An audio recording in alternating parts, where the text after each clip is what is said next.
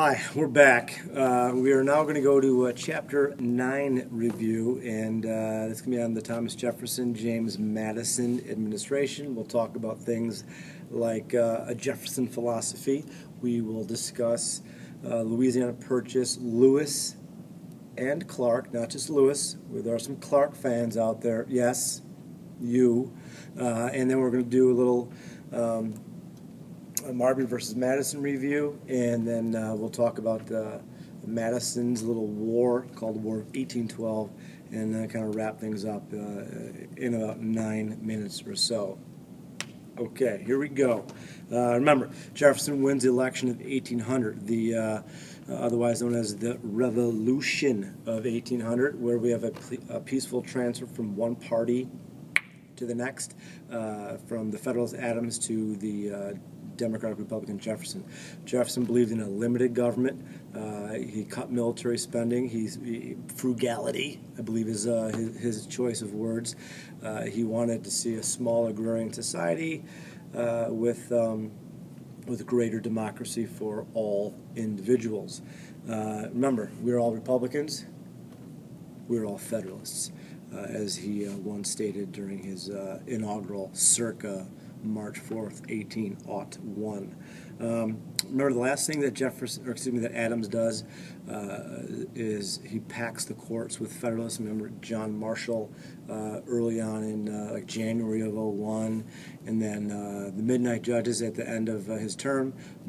Adams puts all these Federalist judges in the various levels of court system in the federal government. Jefferson, of course, opposes that, and he wants his own judges, and so he wants to see the Democratic Republicans control the courts, and then he starts to the impeachment process of some of the Federalists until that kind of becomes dangerous after going after Samuel Chase,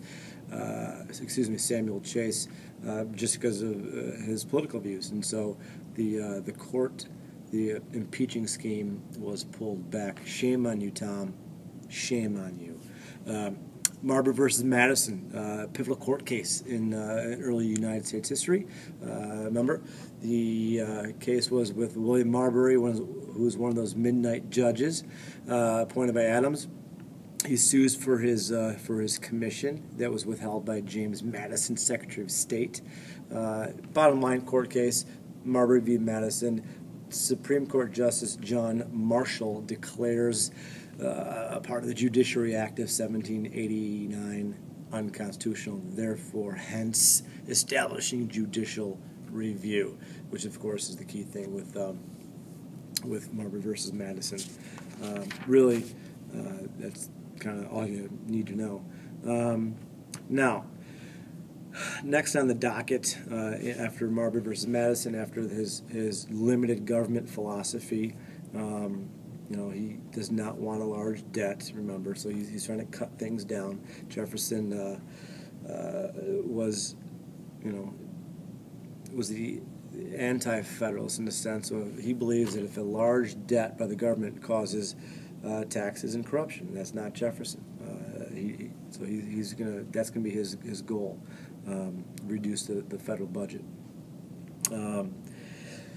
Next issue was Louisiana Purchase. That basically was when Jefferson sends Monroe and Livingston to buy New Orleans. It's a great town. Drew Brees loves it, and basically that's the mouth of the Mississippi River. So Jefferson sends them with $3 million to purchase it after controlled by France, after a slave revolt in Haiti. My God, Haiti, there was a slave insurrection. Napoleon figures, if we can't even control Haiti, how are we going to control all this territory in Louisiana? So he's short on funds, short on control, offers the whole Louisiana territory to Jefferson for 15 mil, and as we heard in the debates, was it legal or not? Was it constitutional or not? It's pretty vague. So he employs a broad interpretation stance, purchases it, and basically doubles the size of the United States.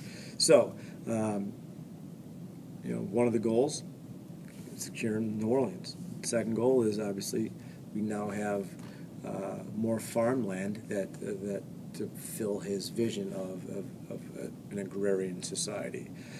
So what's out there? What's out west besides mountains and bison? Maybe a little prairie dog, whatever. We don't know. So he hires up Lewis and Clark, Meriwether Lewis and Bill Clark, and sends them on an expedition all the way to California. So map it out. The goal was the Pacific Ocean. They kind of get up to Oregon eventually, after a couple of years of hiking and going on the rivers. Now, the outcome of Lewis and Clark obviously gives us claim to the Oregon Territory, which we have to share with Great Britain. And that's not going to be settled until James Knox Polk comes into office in the 1840s. Now, Jefferson is becoming, as I said before, much more of a Hamilton than Hamilton, and he's actually there are a group of hardcore Republicans, Democrat Republicans in Virginia, known as the Quid Party, who believes that their Jefferson that they once knew and loved is no longer the same Jefferson. And so they're breaking off from the Democratic Party, and they started the Quid Party, which was the anti-Jefferson party, because they believe that Jefferson was going to the dark side. And so that's, if you read about the old Republicans or the Quid Party, that's what that means. Now let's talk a little bit about the War of 1812. I see I have 3 minutes left to go. So the War of 1812. Basically, the French and the English were restricting our trade because they could, and Britain had the Councils of Order,